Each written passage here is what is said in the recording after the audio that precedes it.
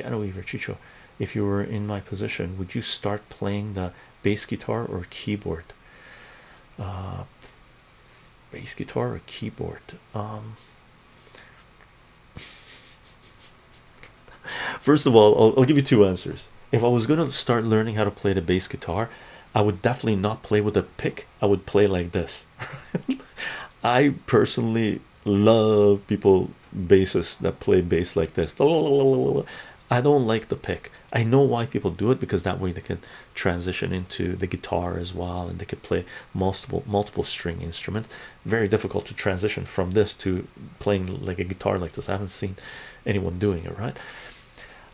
The other answer I would give you is that is an answer that I learned when I was in the 1980s, when I was watching the TV show called Fame. I don't know, you guys aren't old enough to have watched it. Elder God would have seen it. By the way, gang, apologies, I'm not checking chat and stuff. I'm just going off on answering questions, right? But in the 80s, there was a TV show called Fame, and it came about from the movie Fame, right? And the movie Fame wasn't, it was okay, but it wasn't as good as the TV show Fame.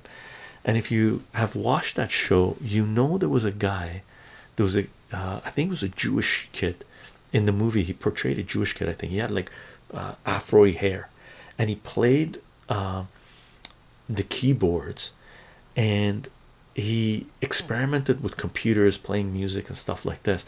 And his teacher was giving him a hard time, right? Because his teacher wasn't into the synthesizers, into using computers to make music. His teacher was old school. He wanted instruments to create music. And there was a discussion that they had where the kid let loose on the teacher, saying, listen, if Beethoven was alive right now, he wouldn't bother, right? He wouldn't bother getting 50 people together with an orchestra to create his music. He would sit behind a computer with a synthesizer and do it all himself.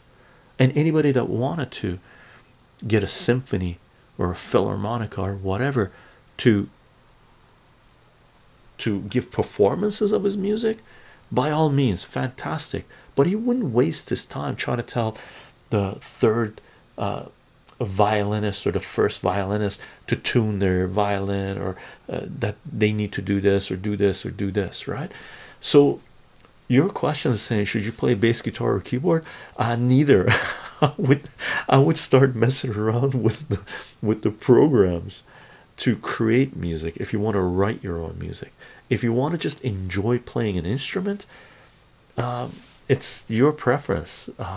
Play the one that you love, or play both. There's a lot of do a Geddy Lee, but stay away from the keyboard. Geddy, or Geddy, stay away from the synthesizer, because Geddy Lee, one of the greatest musicians in rock history, Canadian musician, the bassist and the lead singer of Rush, he also played a lot of synthesizer, right? A little bit too much for a period. But amazing bassist, right?